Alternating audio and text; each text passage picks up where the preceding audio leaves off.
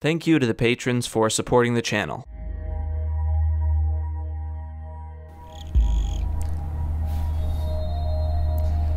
It sure is chilly out in this forest, and it's nighttime and it's a little spooky. It's October. Kind of reminds me of that game, Slender, the 8 Pages. What?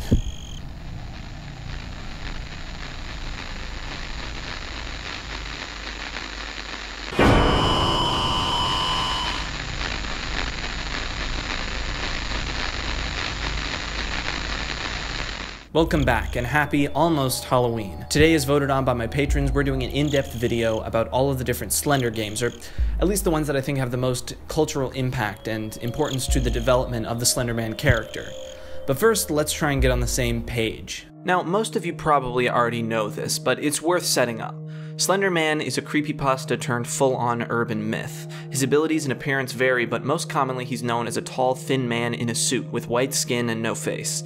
He has supernatural abilities that he uses to stalk his prey and drive them insane. Or at least that's the basics. To understand the Slender Man character more, we're going to need to talk about some internet history.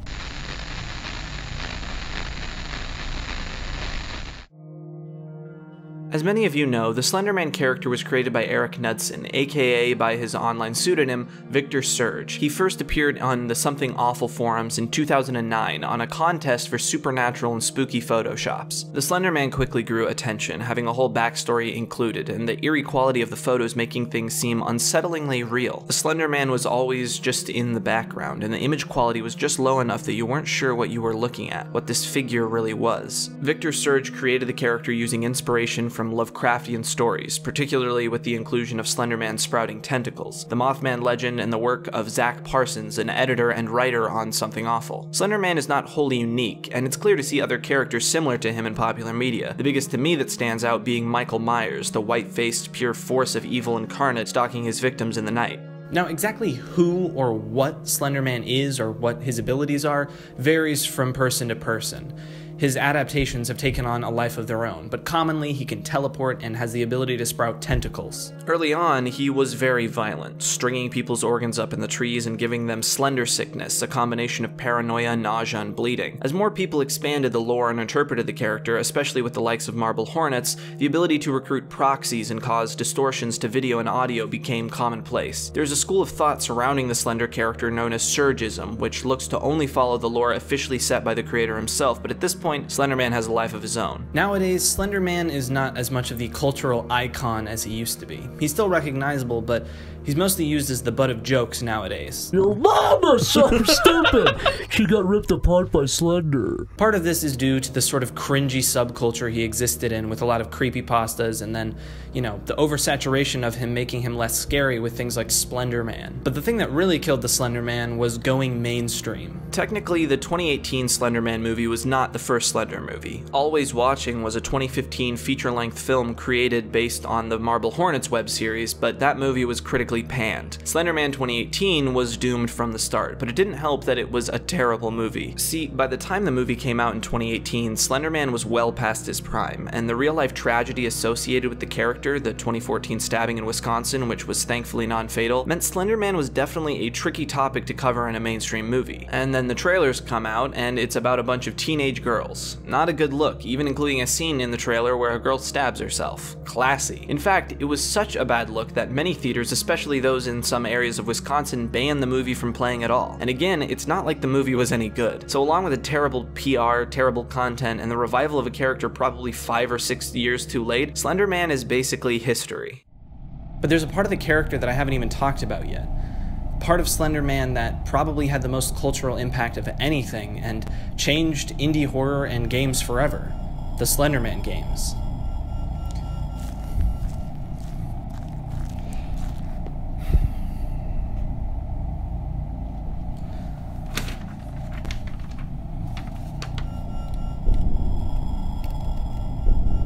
Shit.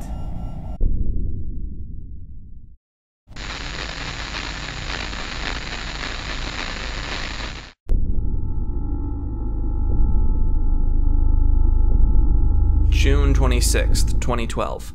Parsec Productions, run by Mark Hadley, releases Slender the 8 Pages. It's very simple on release. No menu, just a darkness and then a forest. Quiet forest ambience plays in the darkness, lit only by a small flashlight. One simple message: collect all 8 pages. And so indie horror was changed forever. What this game did for the modern Let's Play format cannot be overstated.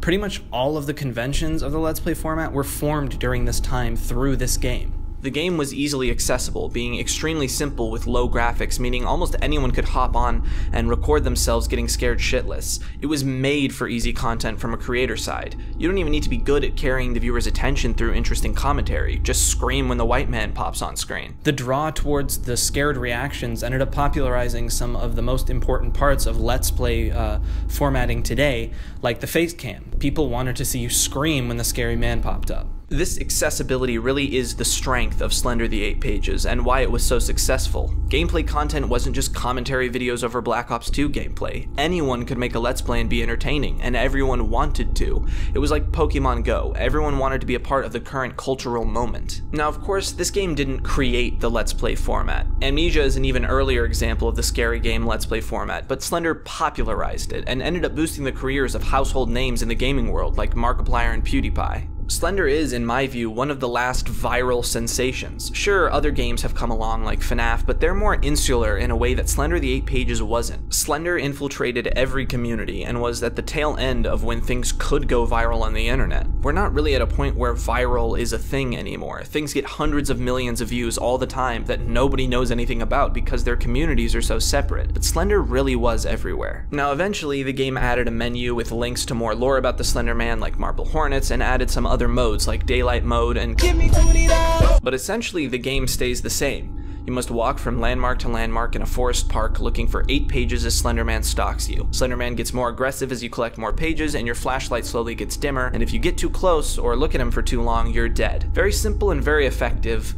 to a point. Like I said, Slender the 8 Pages is great to watch. Getting on with some friends and taking turns getting scared on some dark night, or just watching your favorite YouTuber scream every time the Vine boom sound effect plays, or even just playing it by yourself can be really scary and effective. The starting ambience being really realistic forest sounds really draws you in, and as the ambience stacks, it really builds the tension. It's great, but actually trying to beat it as something other than just a quick spook, it is not fun. Once you get the formula and can see past the spooky sounds and silhouette, it's actually really frustrating and is the beginning of a problem a lot of Slender games have. The formula is really simple, and a part of that is a strength, but it's also a weakness. Trying to make something so simple be difficult can lead to problems. It's possible to do effectively, but the 8 Pages does not. See, navigating around the Slender Man is actually pretty easy after you begin to understand the mechanics, and that makes you lose a lot of the fear. So how do they keep it difficult? The flashlight. It is nearly impossible to see anything without the flashlight. It adds tension in the beginning, but if you actually want to try and beat the game, it adds a whole nother level of frustration. As you play, the flashlight gets dimmer, and by page 5, it's nearly useless. Add to that the fact that the map is huge and every single tree is the exact same asset, and you end up completely lost and unable to navigate anything. I had a map of the game on my phone while I was playing and still found myself completely disoriented, so instead of being scared or even just feeling challenged, you just give up because there's no way to salvage your run and you just end up going to the Slender Man yourself to end it. So, as a fun experimental horror project, it's great. As a full game, not so much. But the concept was easy to replicate and very interesting, and of course everyone loves to capitalize on what's currently popular. It led to an explosion of iterative fan games, which at this point is a staple for any successful indie game. FNAF, Baldi's, Undertale all have a huge fan game scene, but Slender is what kicked off this custom, using the same format and concept but adding a twist or your own spin, or sometimes straight up copying it. Some of them were shitty, that's true, but others legitimately improved upon the concept. Which moves us to our next game, Slender Man Shadow.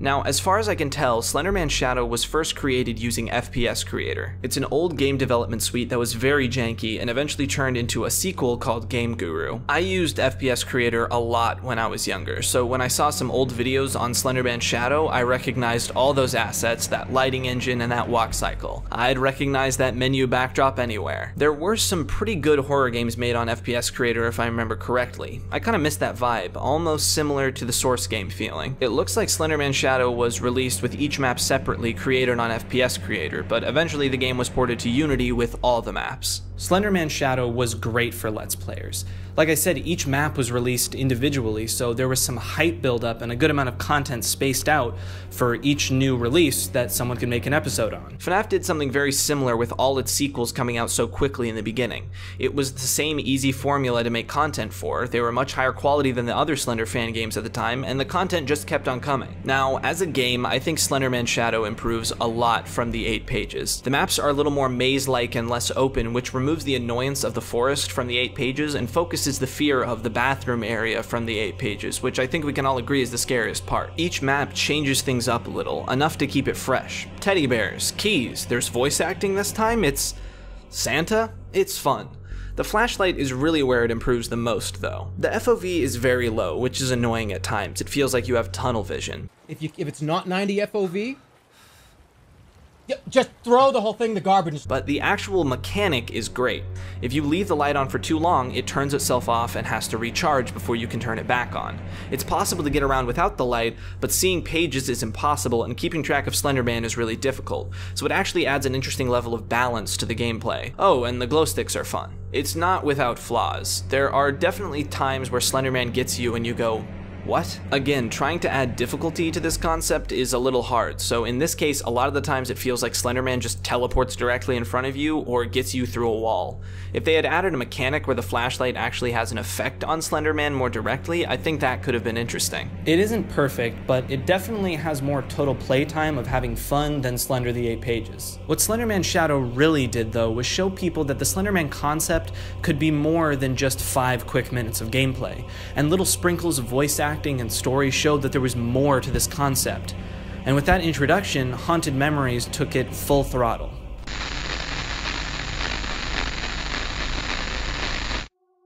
Originally released as Haunt, the real Slender game, this game looked amazing, especially for the time. This was before the era of Unreal Engine 4 games that take minimal effort to create something that looks decent. So clearly a lot of work went into this apparent overhaul of the original concept. It also added new mechanics like the portfolio and flashlight batteries. Eventually, inspired by the announcement of Slender the Arrival, the game was changed to Haunted Memories to avoid issues with the real Slender game title, and was overhauled again. The original demo was modified and turned into Chapter 1 of what was supposed to become a long series of narrative chapters. This game really impressed people. It felt different from other Slender games at the time, and because there was no real AAA alternative to a Slender game at the time, the quality and the promise of this game really made an impact. It grew, and it didn't take long for this new Haunted Memories version of the game to be greenlit on Steam, people waiting with bated breath as to what a really high-quality narrative Slender game could look like. Unfortunately, after only 2 chapters, Haunted Memories was abandoned by the developers.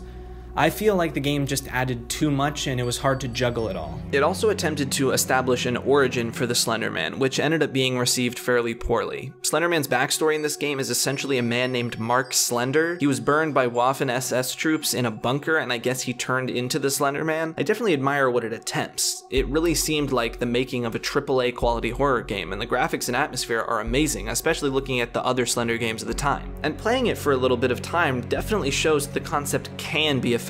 Haunted Memories showed that there was more to be done with the concept, and showed that there was a real quality to be found in the Slender format, a way of expanding even further. Unfortunately, its lifetime was short, but where it left off, Slender the Arrival picked up. Developed by Blue Isle Studios in collaboration with Mark Hadley and Victor Surge, Slender the Arrival was the official game adaptation, as, you know, the creator was involved, and the official sequel to Slender the 8 pages. An actual full studio production for a Slender game, promising a full story, a full experience, and Mark Hadley, aka Parsec Productions, was back on the audio. Arguably, the ambience of Slender the 8 pages was one of the most iconic and most effective parts about it, so the entire original soundtrack for The Arrival was composed by Mark Hadley. While Slender the Arrival did not get the same explosive reaction as Slender the 8 pages, this is definitely the second most famous Slender game. Everyone who you imagine would have played it probably did. It definitely created a splash in the horror Let's Play scene as an official AAA horror title based on the biggest horror sensation in years that came from an indie background. This game is the definition of a mixed bag. I will say this though, when it comes to applying a narrative to Slender games, The Arrival definitely did the best job. That's not to say it was perfect, but it was a narrative that was followable and had a pretty clearly defined beginning, middle, and end. Essentially, the game takes place right after Slender the 8 Pages, or partially in parallel. You play as the best friend of Kate, the girl from Slender the 8 Pages, trying to track her down. Interesting note, in Haunted Memories you can hear a scream that is also supposed to be Kate, or whatever the name of the 8 Pages girl in that game is supposed to be. You follow this narrative by trekking through legitimately beautiful environments and sometimes watching old tapes from other people, like Kate herself. When it comes to presentation, this game does not lack. The music and ambience is fantastic, the sound effects are for the most part really spooky. The graphics, even all these years later and with the relatively small budget, still hold up because they have a very specific style. It's not that they're cartoonish, but it relies heavily on cinematic lighting that still looks great. This game does, however, fall back on a lot of the same stuff. Each section is essentially a derivative of collect all 8 pages, from pages to generators to windows and doors. Despite being barely 2 hours, it definitely feels repetitive. Each section thematically feels unique, but it can definitely get a bit frustrating. Some of the concepts are fun. I like the Kate tape, and the generator room one.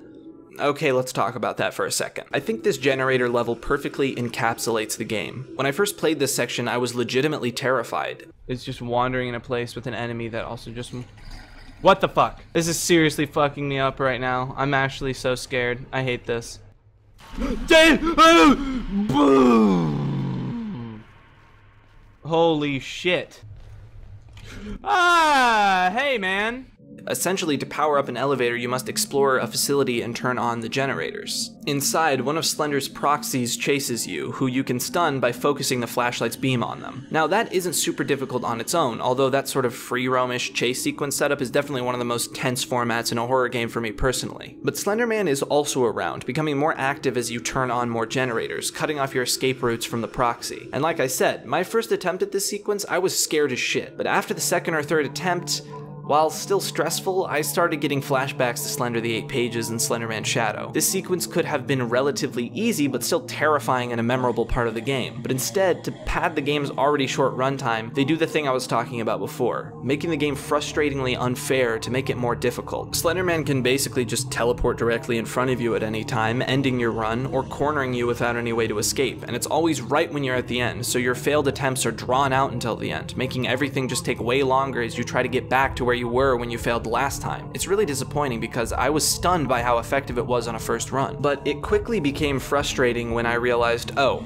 it's just gonna get unfair at the very end every time to extend the game's length. If I would have beat it the first time, I would have been like, this section was really good.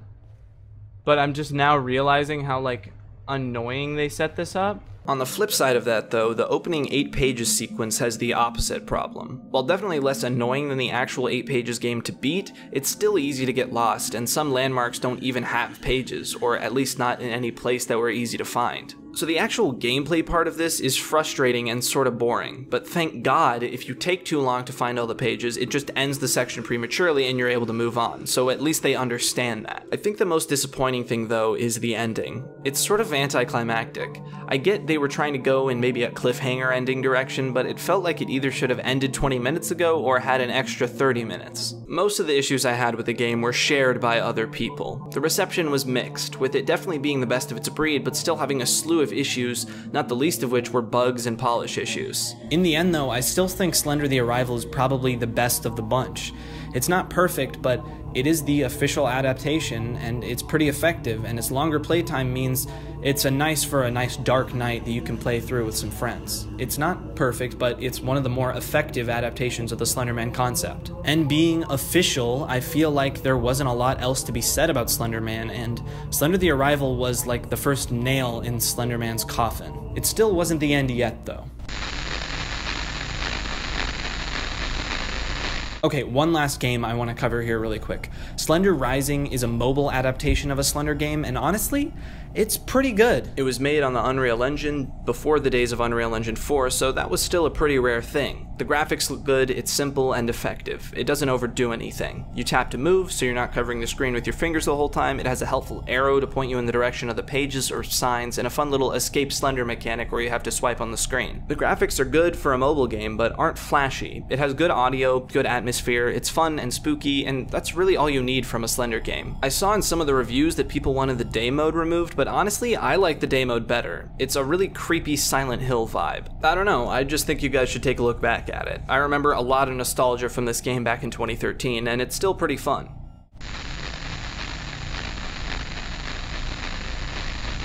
So what do I think of the games review-wise, I guess? I think the two best games here are Slender the Arrival and Slender Rising. While the Arrival does have some issues, it is the most definitive adaptation. It has a level of qualities the others just don't. And Slender Rising is a really quick and effective Slender game that has just a unique enough feel to feel refreshing in a way with some of the controls and the escape gimmick. Then I'd say Slender Man Shadow is on the next level of quality, with the original 8 pages and Haunted Memories being the lowest on the list. The 8 pages is iconic, of course, but the fact that it was the first experiment with this really shows. It did not have the privilege of seeing what did and did not work. And Haunted Memories is a good concept, but it feels a little convoluted, and of course it was never finished. Any of them work well for a good quick scare, but the Arrival takes a bit more commitment. Slender Man Shadow is a much more streamlined adaptation, while the 8 pages is definitely a classic. Haunted Memories is more if you're looking for good atmosphere and an example of what could be done with the concept, and Slender Rising is perfect for just a quick spook. Now, despite the varying degrees of quality of these games, Slender Man is still a very important character in gaming as a whole.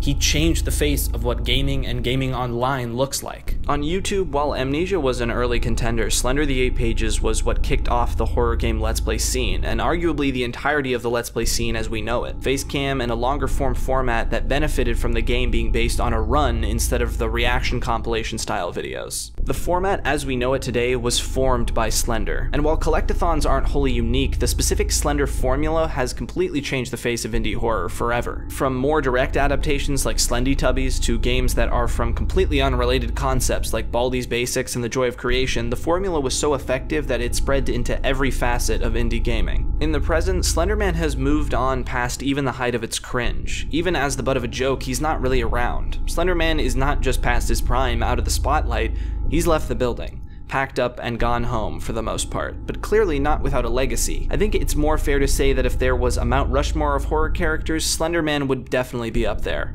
Although I guess that would just be an oblong shape at that point, like an egg. Alright, that is my take on the Slender Man games. Despite being past his prime, I still think the Slender Man is a very effective character, and I still have a lot of nostalgia from that time. Thank you for sticking with me, and happy almost Halloween. I've got a big project dropping on Halloween. You can also check out my second channel and my Twitch and Twitter for various things about when I'm streaming. So yeah, I will see you all next time.